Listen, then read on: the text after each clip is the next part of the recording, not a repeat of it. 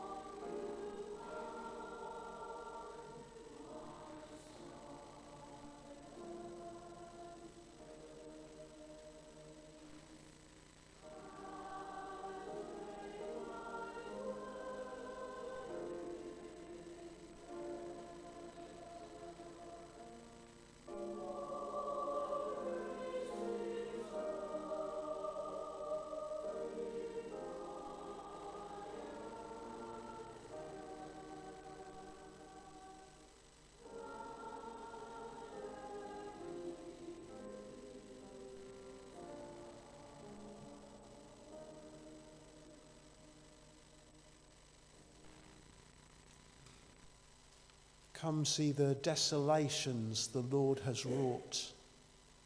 He breaks the bow and shatters the spear. Be still and know that I am God. Lord, as we reflect on those words of the psalmist, our minds straight away perhaps turn to war in lands across the world, especially in Ukraine. And we pray that somehow or other the bloodshed will cease, that you will work in the minds of the leaders and in the hearts of those who carry arms, and that somehow we will find an end to this aggression. But we thank you, Father, for the way that those words encourage us in the busyness of our lives and the worries of our lives to be still. Perhaps to have less of the doing and more of the being. And just now, as we worship you, Lord, remind us that we are your children. We are citizens in your kingdom. We are your ambassadors, your disciples, your saints.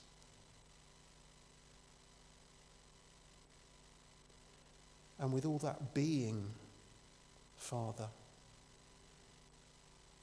we will be equipped to do for you tomorrow and the day after and the day after that. Help us, Father God, to shine your light in this corner of our world. And bless us as we worship you this morning. In the name of Jesus, who taught us to pray, Our Father, who art in heaven, hallowed be thy name. Thy kingdom come, thy will be done on earth as it is in heaven. Give us this day our daily bread, and forgive us our trespasses, as we forgive those who trespass against us. And lead us not into temptation, but deliver us from evil.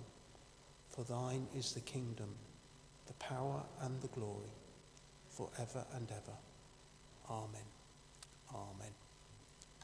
Now we listen with interest to the focus on our young people, and then we'll have the singing company, please.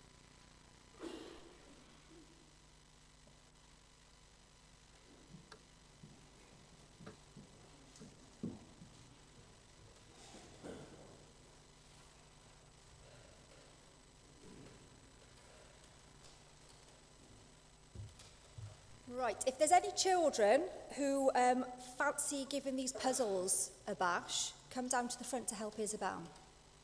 I can see two in the foyer there, brilliant. So come down. What we've got here is 2 IQ puzzles, okay? Today is National Puzzle Day, so that's what we're going to be doing. We're going to be doing some puzzles. So whilst the children are doing these puzzles, so what you've got to do is there's 2 separate puzzles, so don't mix the pieces up. And you've got to get those pieces into the grid and make a flat rectangle. Okay? Off you go. Brilliant. So while they're doing that, you're not going to get away with it. You're going to have a couple of little puzzles to try and work out as well. Okay? But what they've got there, they've got 2 IQ puzzles, different shapes, combinations. Oh, there we are. Got a picture on the screen there. So some of them are 3D, so they've got to try and fit them into the rectangular tray.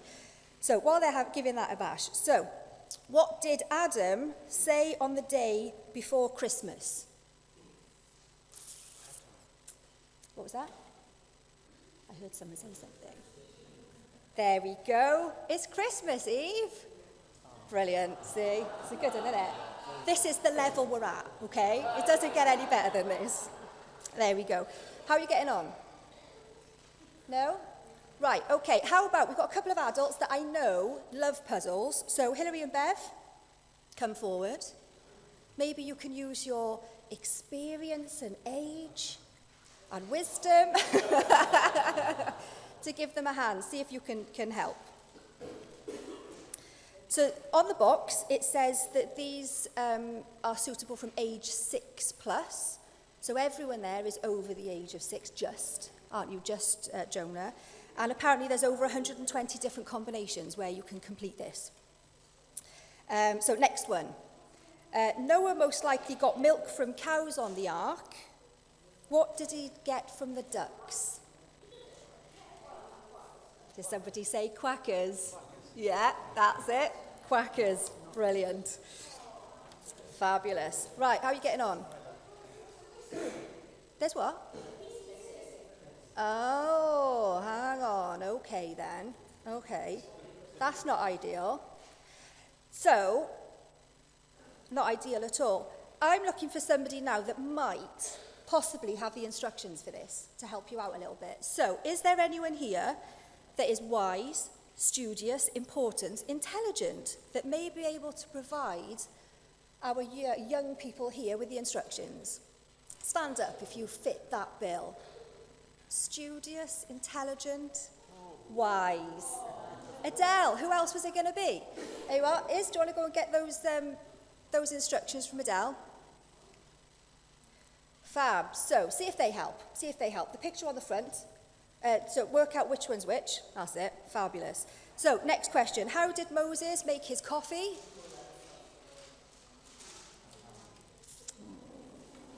He brews it. Of course. There you go. Even my husband thought that was a funny one. There we are. Fab. So, if those instructions helped at all. Oh, they're still going.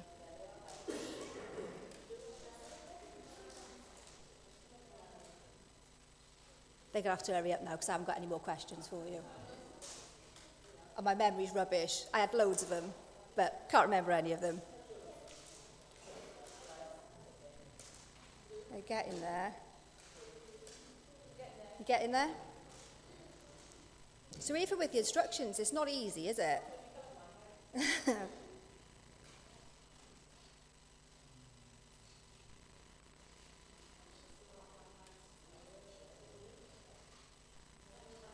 we go. Right. So this is the second time now they've said there's a piece missing. There shouldn't be a piece missing, because I set it up before, and Isabel was with me, and there shouldn't be a piece missing. So somebody must have stolen one. So I think we've got a thief in the building. There's got to be a thief. Got to be. So, everyone, can you have a little look under your tables? Under your chairs. Have a little look in your book, in your bags, in your pockets. Look in each other's pockets. I haven't got a problem with you looking in each other's pockets. And can the puzzle piece thief please stand up? Oh. Dare I make say anything about Swansea? No? No, I won't go there. Ian Jones has stolen some pieces. Look at this. Brilliant. So Ezekiel and Bethan's team, brilliant. And Jonah and Isabel's team. Are you all done? Are you done? They're done. Round of applause for our puzzlers.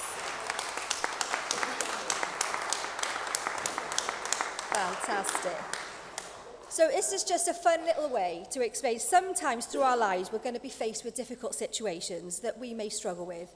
Sometimes we can work these things out ourselves, and sometimes we need to search for the missing pieces or information to help. Sometimes we need a friend to help and advise us. Sometimes we need to pray about it and ask God for guidance. And sometimes we simply need to look at the instructions. So the last riddle for the answer to the most important instruction book of all. I'm something you might read when you're sitting in a pew. I contain 2 testaments, one which is old, one which is new. What am I? Bible. The Bible. Brilliant. Thank you.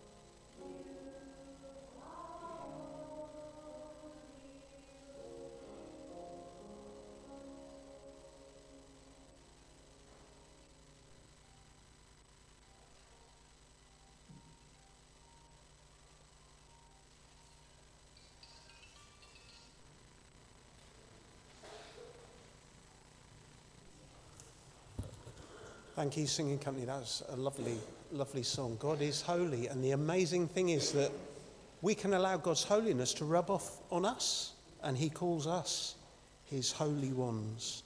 Now we're going to listen to the announcements, please, and then we'll take up the offering.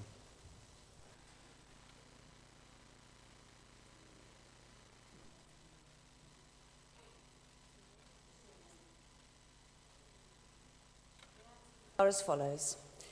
The flowers this morning are a gift from Rita Allen, and we thank her very much for her lovely gift. On Wednesday this week, our warm welcome space is on, of course, between 11 and 2, and in addition to the other activities that are normally taking place there, a craft group will start this Wednesday. There will be materials and tuition for those who would like it, and if you are a more experienced crafter, please bring your own creations along and join in the fellowship. I also have a notice from Hilary to say that if anyone has got a jigsaw roll mat that they don't need anymore, they're going to start to use those in the welcome warm space as well. So if you have one, please let her know. Next week in this hall will be the YP Annual, and our leader, we're very pleased to say, is David Williamson. It's also the start of our preparations for Self-Denial Appeal, and the focus this year will be on the power of the Salvation Army's work with young people around the world. And finally, we'd like to remember the members of our core family who are unwell or in need of our prayers at this time. Thank you for your attention.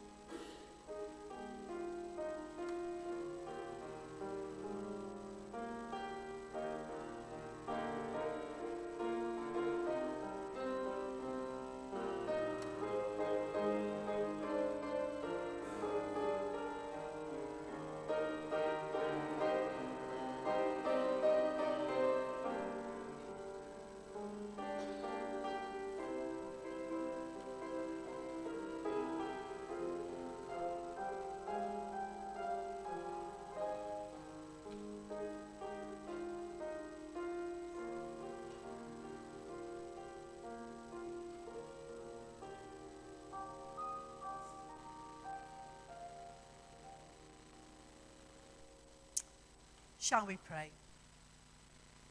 Lord, we come before you this morning and we thank you for your presence around us every day. In this world there seems to be so much darkness, war, conflict, people that just don't get on with each other.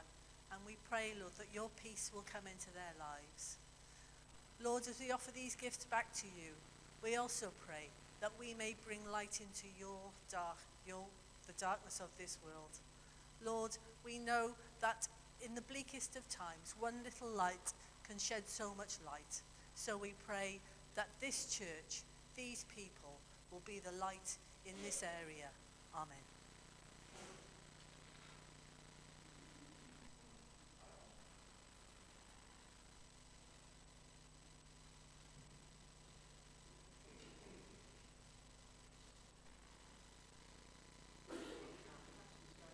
Read for us our Bible reading from Luke's Gospel. This is the story that Jesus told about the publican and the Pharisee.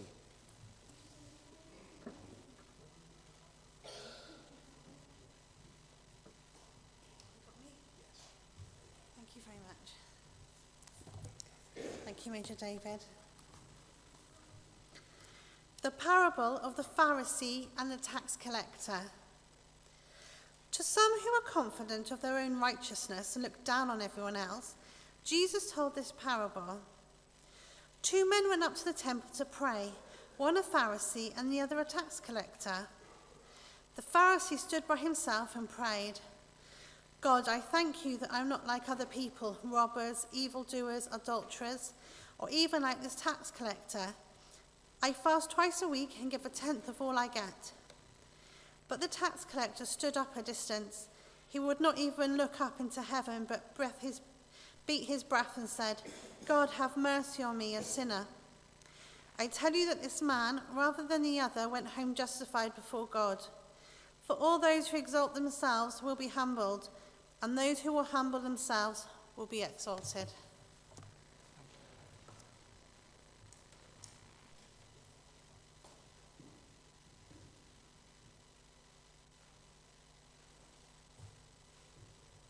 Thank you very much, Kat. Now we're going to all sing together. Whoops. Teach me to dance.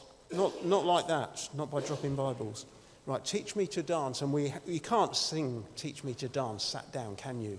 So we will stand up and sing this together. And you may even be tempted to jig around a bit as you sing.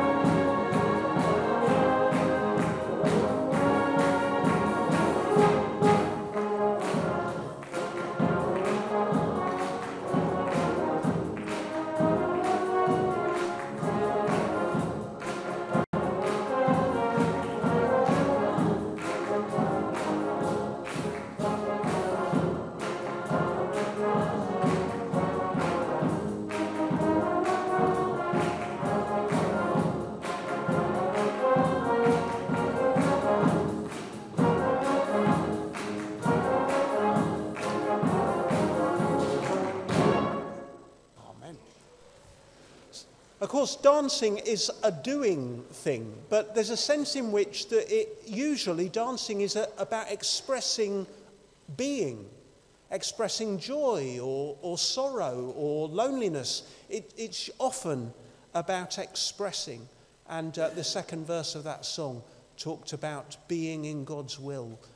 It talked about lots of being things.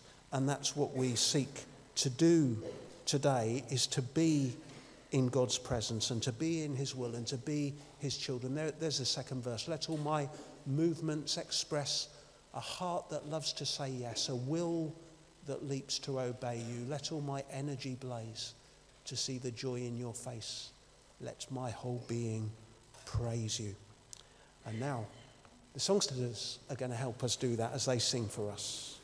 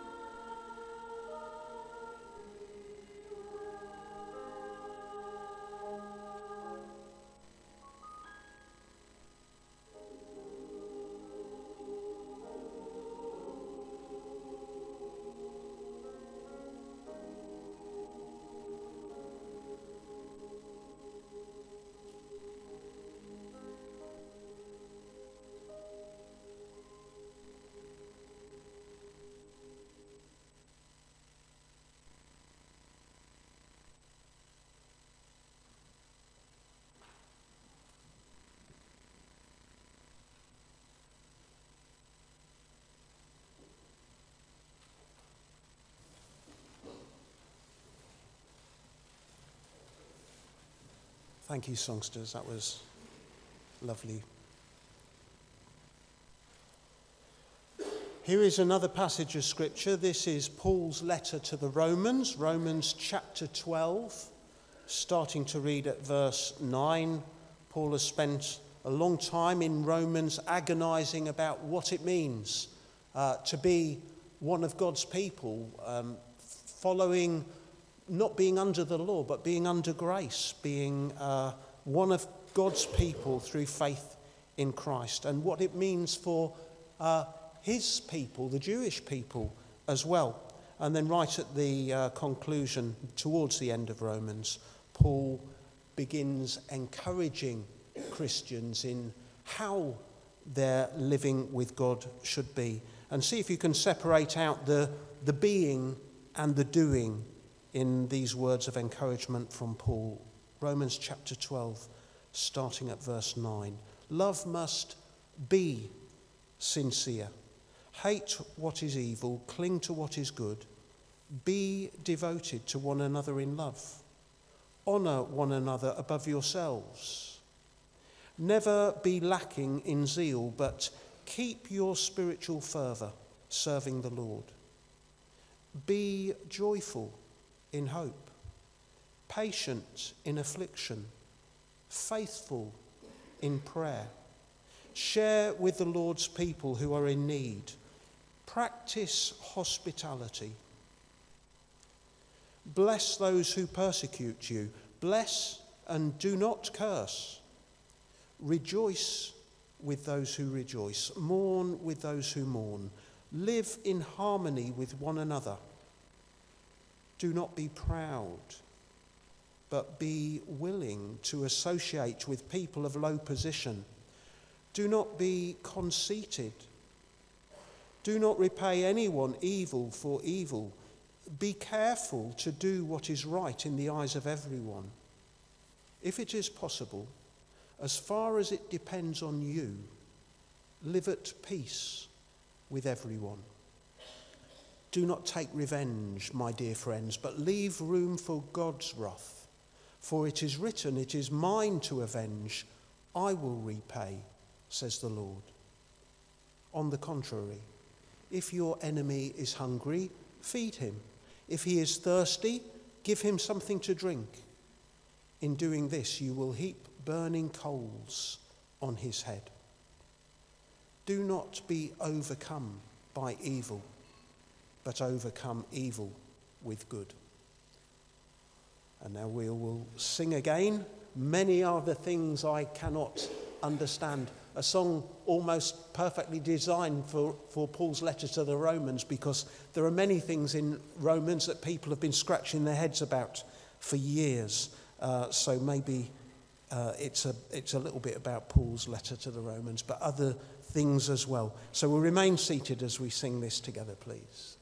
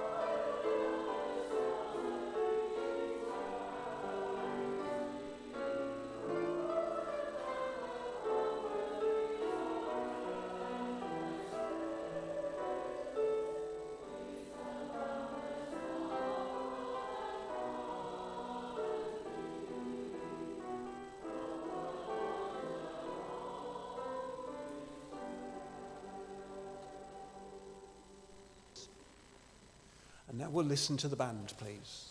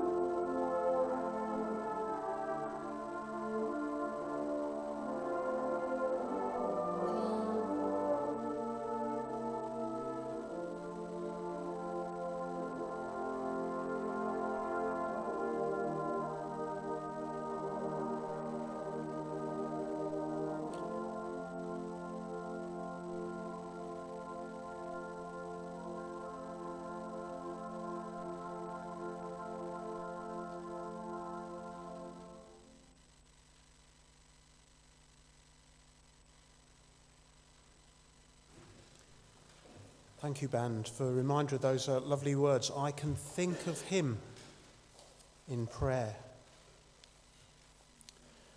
To be or not to be, that is the question. So wrote Shakespeare in Hamlet. In that play, Shakespeare's Hamlet, a fictional prince of Denmark, was wrestling with the idea of avenging his father's death and wondered whether he should go on living with these problems or just end it all in suicide.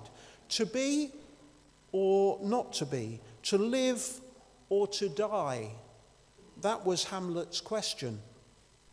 It's a frame of mind which is far away from where God wants us to be. Despite the slings and arrows of outrageous fortune, the follower of Jesus Christ is called to celebrate life, to cling on to this gift which God has given and to share it with all of those others so gifted. But the 6 short words of that soliloquy raise a more abstract consideration for us this morning. To be or not to be, is that the question? Is being the really important thing about life? Or is life all about doing? To do or not to do, is that the question? We've just gone through what is traditionally one of the busiest times of the year. Think about all the things you had to do at Christmas time.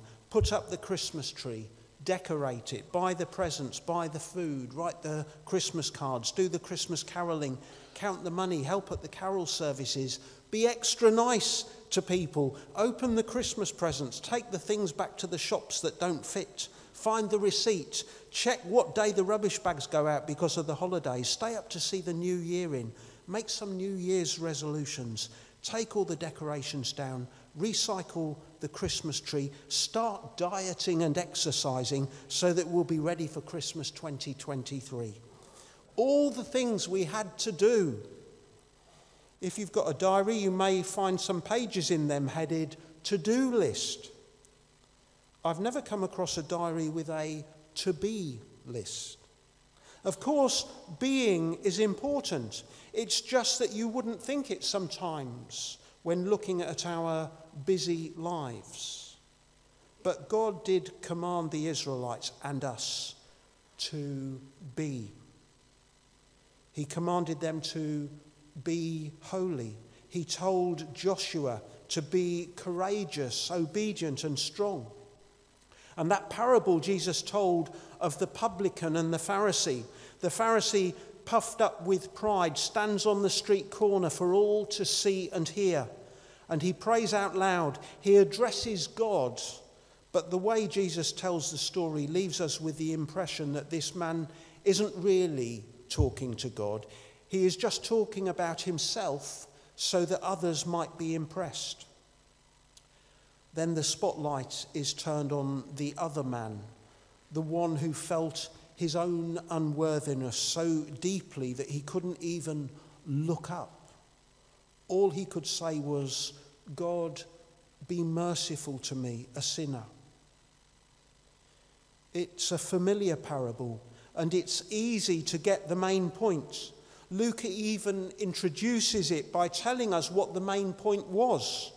To some who were confident of their own righteousness and looked down on everyone else, Jesus told this parable, Luke says.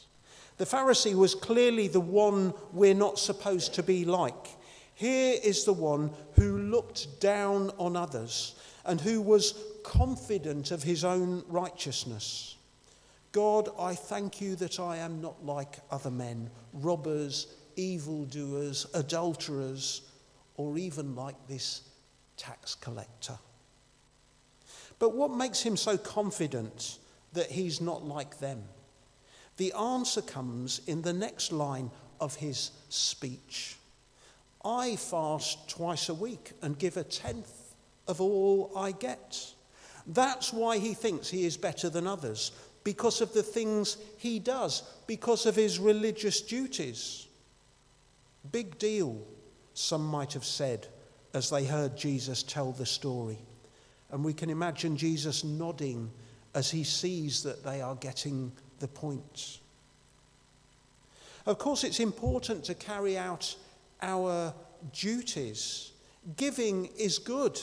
Fasting is beneficial. But does any of it really make us better than others? Of course, no, is the answer to that. To be or not to be, to do or not to do, which is the question? Notice that the publican doesn't mention anything he does. He simply recognizes who he is. When we recognize before God who we are, then God can begin his work of transformation in our lives. And that's really what Jesus says in this story. That is his conclusion. This man, the one who recognizes who he is, rather than what he does, is the one who goes home justified before God.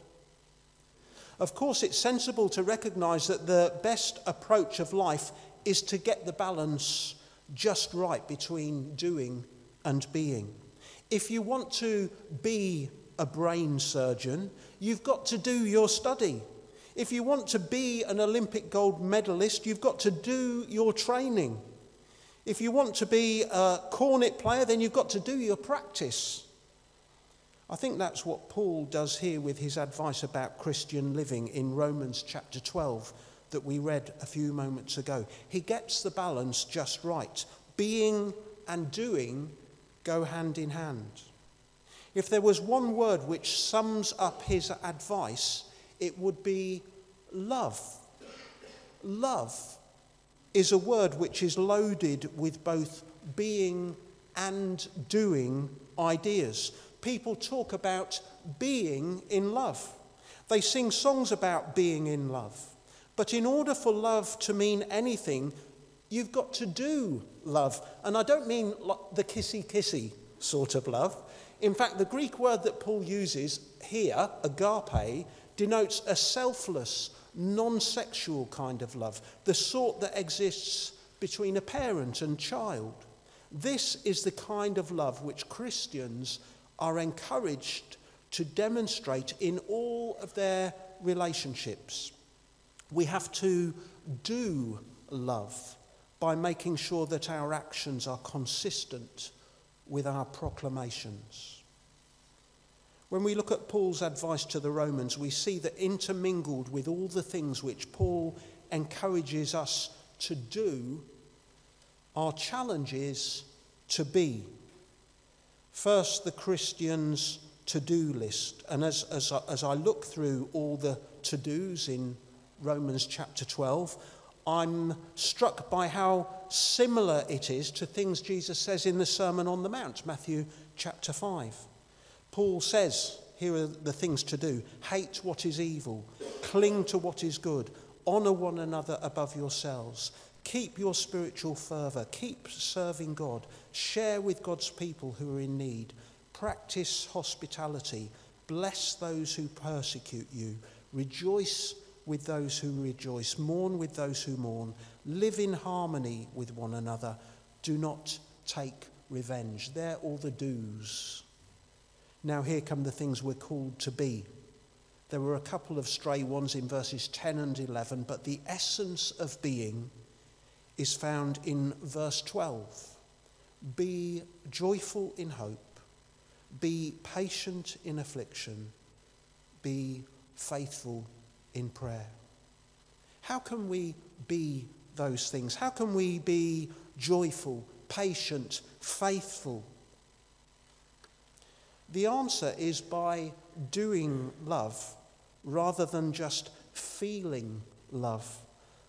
Go back to Matthew and the Sermon on the Mount again. Love your enemies. Do it. Turn the other cheek. Offer your coat, Jesus says. In fact, God's intention is that we do love even if we don't feel like it. Love your neighbour. Do it. Recognise that those you might think you have very little in common with are actually your neighbours, just as the Samaritan might have had little in common with the mugging victim in that other parable Jesus told. To be or not to be, to do or not to do. Like the publican, we need to be people who recognise who we are. Dismantle those barriers of pride so that God can do his transforming work in our lives. But let us also be people who practice love, who do love, rather than just feel it, even if we don't feel it. Then little by little, God will make us into a new people. We will be part of his new creation.